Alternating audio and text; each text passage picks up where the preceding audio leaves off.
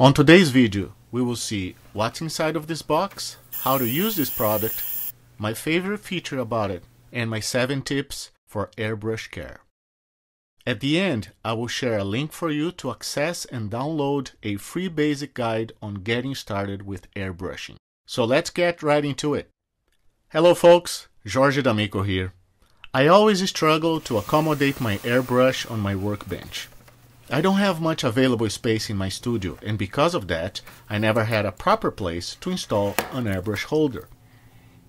In trying to solve this problem, I had an idea to use an airbrush cleaning jar to serve as my airbrush holder as well.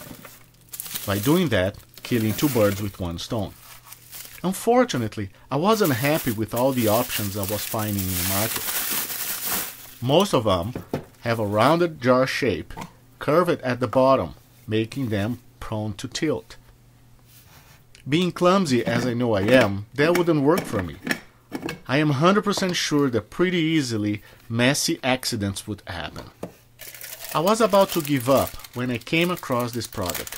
Same concept, but with a key difference. It's jar shape. It also appeared to be heavier, promising to be more firm on my workbench. So I decided to give it a try and bought it on Amazon for 15 bucks. By the way, it is worth mentioning that this isn't a sponsored clip. I literally needed it and bought the product to use and satisfy my needs. It comes with a top cap, an eyedropper, a few filters, the jar with the lid, and the airbrush holder. The concept is very simple.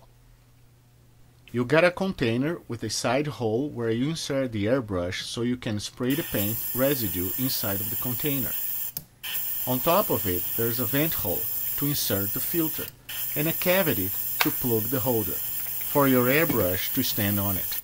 The jar is made out of thick glass with a more angular corner shape at the bottom compared to the other brands. The whole device, without the cap, weighs 1 pound, almost half of 1 kilogram. It is definitely heavy and sturdy enough to do not tilt with an accidental hand or arm bump. And its shape makes it more stable on a flat surface because of its angular bottom. The combination of shape, weight, and a reasonable price definitely makes this product a great option. Finally, I want to share with you my 7 tips to maintain your expensive airbrush always in good order. I hope today's quick video added any value and it was useful to you. Please leave your comments below and let me know about your experiences with airbrush holders. As I promised, you can download the basic guide on getting started with airbrushing for free. The link is on the video description below.